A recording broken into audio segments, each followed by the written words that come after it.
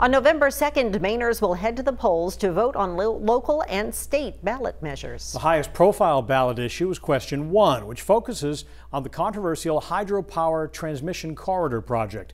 According to Ballotpedia, as of early September, supporters of the measure had spent more than $7.4 million. Those who oppose it have spent more than $34 million. Here's News Center Maine's Dineen with a breakdown of what this question means.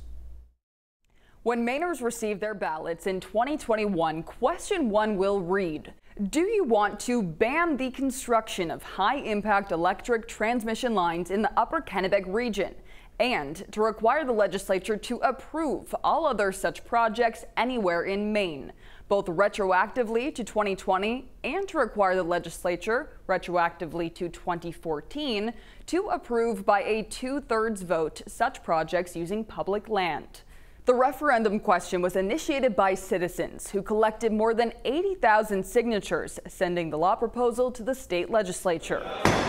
In this case, the state legislature did not act on the measure and sent it to our statewide ballots this November for voters to decide.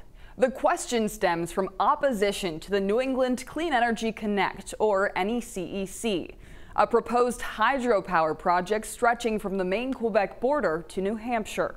In short, a yes vote on Question 1 supports the initiative. It would block the construction of electric transmission lines defined as high impact in the Upper Kennebec region, including the NECEC. It would also require the state legislature to approve high impact electric transmission line projects through a 2/3 majority vote. A no vote on Question 1 opposes the initiative. It would allow the NECEC project to continue construction, and it means the state legislature would not be required to approve high-impact electric transmission line projects moving forward. Permits have already been approved for the project and construction is underway.